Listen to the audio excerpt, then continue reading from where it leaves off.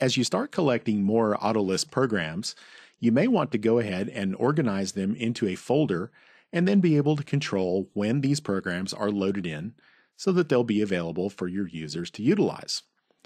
So one command that AutoCAD gives us to allow us to control that behavior very nicely is called appload. You can either key in appload at the command line, or you can find it here in the Manage Ribbon tab with the Load Application icon we see here. That brings up this screen.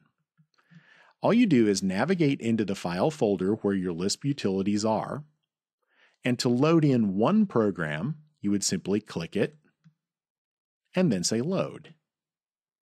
The result of that load operation will trigger a result down here that says Julian.lsp successfully loaded in this case. So that's good. That means no errors were encountered. The Lisp file has been loaded, and any functions inside of it are now resident in memory and available for you to use.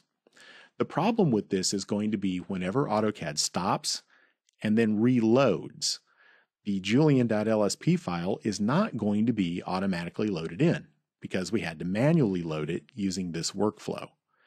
To get around this limitation, we'll use the Startup Suite, which we see down here.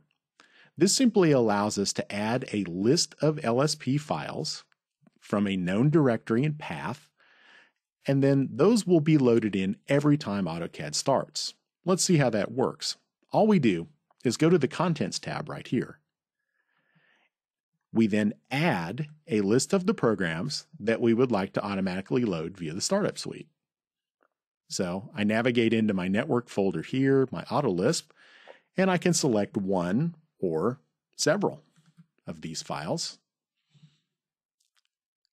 Say open, and they have now been added into the Startup Suite. Please notice that this is drive and path specific.